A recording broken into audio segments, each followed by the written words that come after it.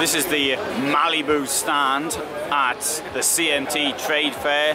Today is Saturday the 19th of January 2019, and I saw a comment on one of my things, so why are you sort of just walking around, put a bit of music on, that's not interesting, why aren't you talking? Now the reason I don't normally talk when there's people around me is, first of all, if I'm in a van and I'm showing people, it's quite difficult. For example, you can see there's people there talking business or something like that, and they don't necessarily want to be filmed, and that's the first thing. The second thing is when there's other people around, it can put me off. And not only that, because people can start looking at me and talking to me, and then I've forgotten what I was saying. So that is one of the difficulties. So that's why I prefer just to put music. But the final reason is that you can get music in the background, which is copyright, particularly before people come in. At the moment you see there's stacks of people in here, and it's right, there isn't much. There was something down at the bottom there, which I don't know if that's copyright or not, but I presume it is, to be quite honest. But I've now got to a stage with this YouTube lark, is that I can't risk having copyright music on. You know, when I had like 3 or 4 views a month, then it didn't make any difference. Even some of my videos, I've used soundtracks. For example, I was in Switzerland, I used the soundtrack to On Her Majesty's Secret Service.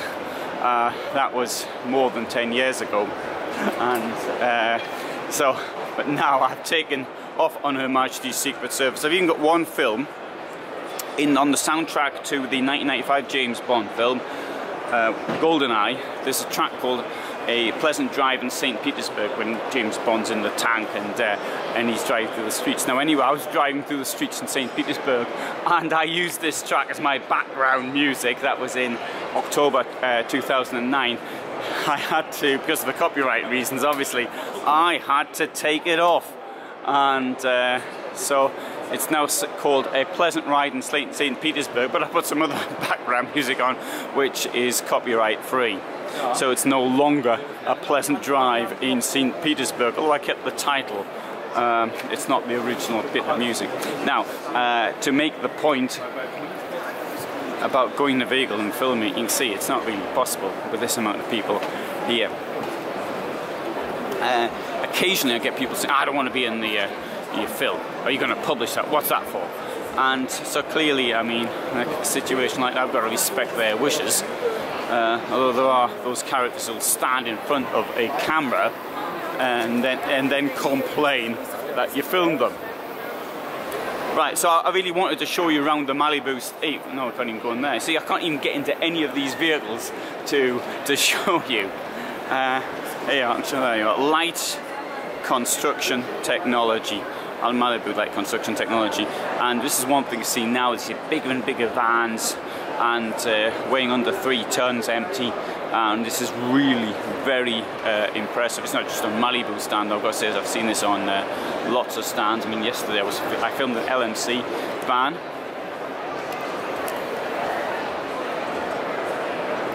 That was the gimbal kicking. I filmed an LMC van, which I think is 8 meters in length, or just under, and it's really well kitted out inside. 3,300 kilos empty.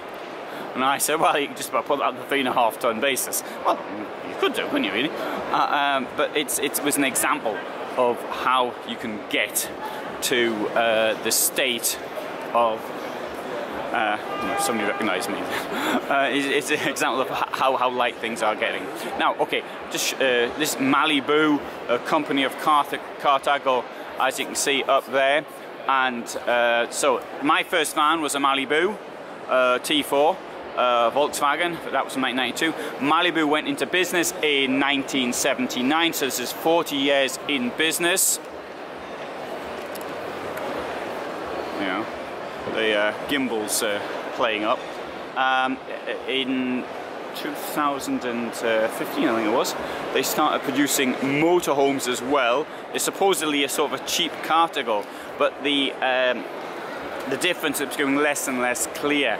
I mean, it looks a bit cheaper, but I mean, trying to make a motorhome which is cheaper than your main brand is not that easy, in fact. And a lot of the things, for example, the construction time, it's human time which has been used, that's going to cost the same.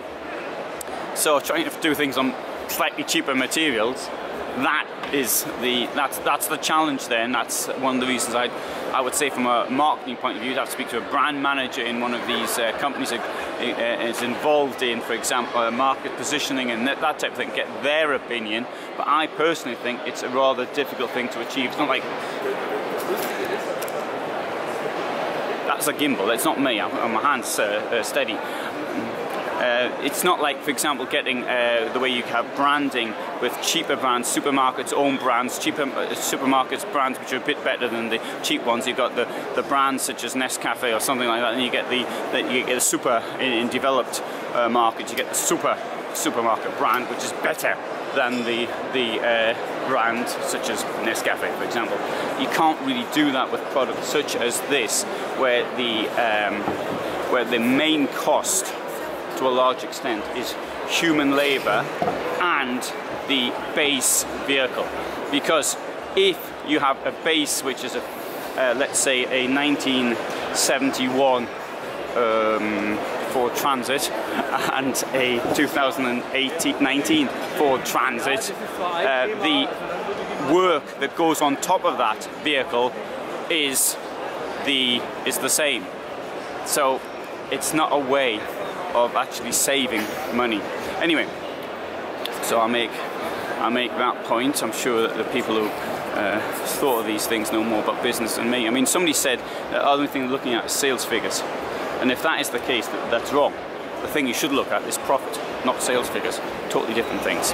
Anyway, this is a talk about motorhomes and not about business. I had this idea of doing a business channel with maybe one of my friends. His name is Uncle Davey. His YouTube site is Use Net Post. He's done Russian language courses and he's done sort of travel things like I do. Sort of walks around and talks about things. Something rather similar. Anyway, he started doing this at the same time as I did in 2006. So anyway, that is a walk around the Malibu stand here. Say Malibu van best in class. Well, everybody says the same thing. You can see the inside of these vans in separate films. Here's one. Because I occasionally do it when there's no one else around.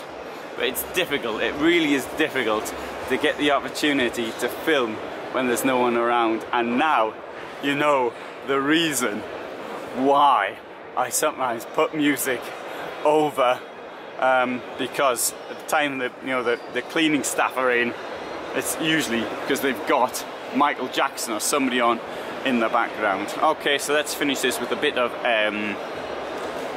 Michael Jackson. Fortunately he's not here. I haven't got any of his records, I'm going to have to sing it myself. So she was more like a beauty queen from a movie scene. Oh dear, I can't remember the words now. I said, what do you mean? I am the one. That hamster's not my son. Right, so you can join in the singing now. Do you want to see some more films from other places? Well, I shall go and do that right now.